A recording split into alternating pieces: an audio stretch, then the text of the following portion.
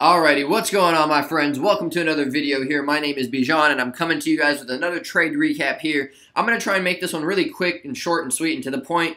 We'll see how well of a job I do at that. So, it was about a $900 profit today in about, what is that, like 25 minutes? Less than 30 minutes, we'll say. So we made about $900 in less than 30 minutes by basically betting against the stock market, if you will.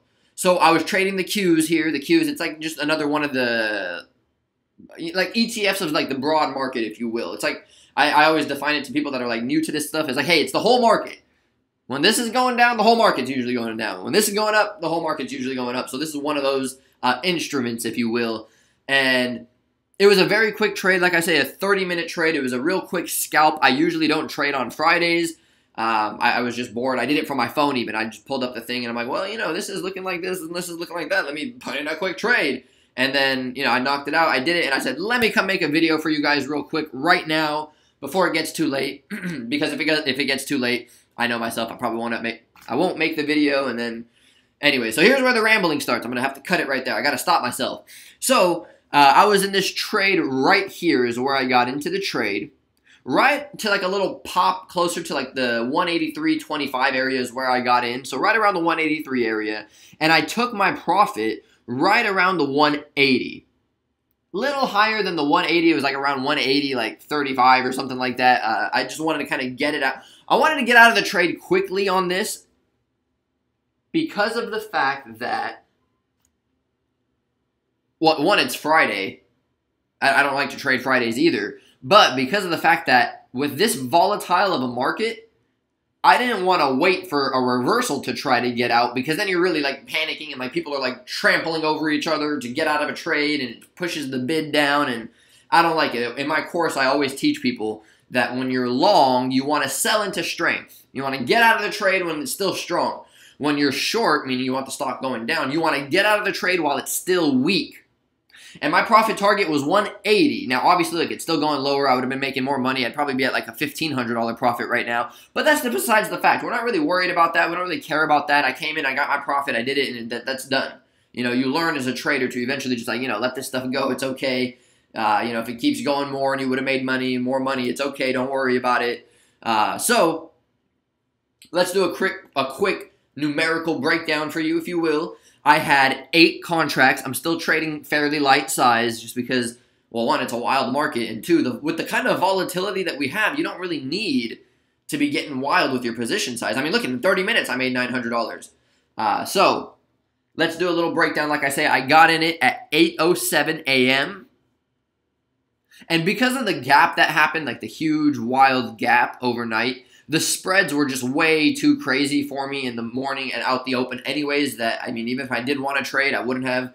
But anyway, so let me get back to this guy here. So right here is where I got in it, 8:07. And you can kind of see the guy's like, he's rejecting this 183 area. He's struggling. There's the weakness, you know what I mean? So that's where I got into the trade at 870 each. I was trading puts. Puts means you make money when the stock goes down, which is a wonderful thing to be doing right now.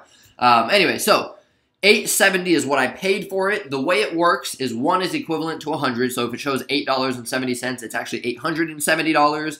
So I had 8 of them. So you multiply 870 by 8. That gives you the cost of the trade being $6,900, which would basically be, you know, a $7,000 cost, a $7,000 investment. That does not mean that you're risking $7,000 if you're wrong. If I was wrong, I would have been able to get out. For example, I got in at the 183.25 area. I could have gotten out at the 184 area for a small loss. That's the idea that I'm trying to put there, is that even though I say we're using 7,000, and the reason I put the emphasis on, oh, we're using this much or oh, we're using that much, is because the general misconception in the stock market is that, oh, you need a lot of money to be able to make anything worthwhile. But here we are, look at, with a small amount of money, a $7,000 investment, we were able to make $900 in 30 minutes. So, on the other end of it, so $6,960 was the cost of the trade. Then, about, 25 minutes later, I sold all of them. I should have sold half and held half, but hey, it's Friday. Just get in and get out real quick. I wasn't even planning on trading today anyways, So this is like an unexpected $900. I'm like, well, hey, why not, you know? Don't get greedy. So I sold all 8 of them at $9.84.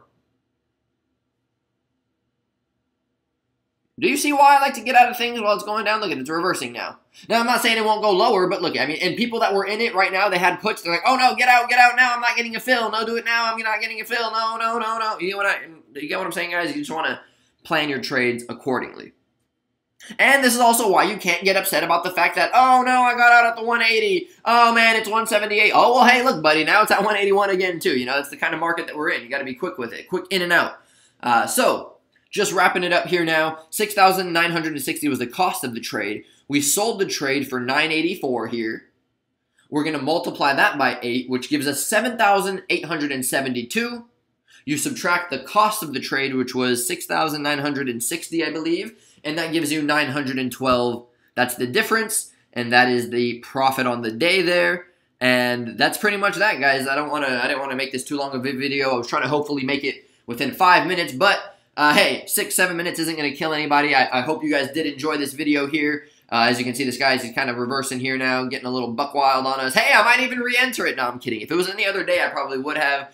But on a Friday in these kind of conditions, hey, I'm not going to get greedy. I took my profit. I'm done with the day. So that's pretty much that, guys. Got in right here a little bit above the 183 area.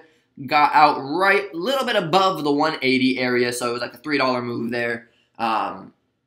And yeah, that's pretty much that, guys. Hopefully you guys enjoyed the video. I just wanted to get, like, you know, another video out for you guys just to get you guys some content there. And, you know, the usual closing statements. If you guys could please be so kind. It's not going to kill you, I promise you. It is not the coronavirus. It's not going to give you the coronavirus by just hitting the like button, subscribing to the channel. You know, I'm going to put some links in the description below if you actually want to learn how to do this stuff more in depth. And, you know, you want to join our chat room or watch us. Whatever it is, guys, just look at the description. You're going to find something there you might like. Follow me on the social medias, Who's Bijan T. And now I'm starting to ramble, so I'm going to have to cut myself off. And yeah, hopefully you guys have a wonderful day, a wonderful night, a wonderful life, and I will talk to you guys soon.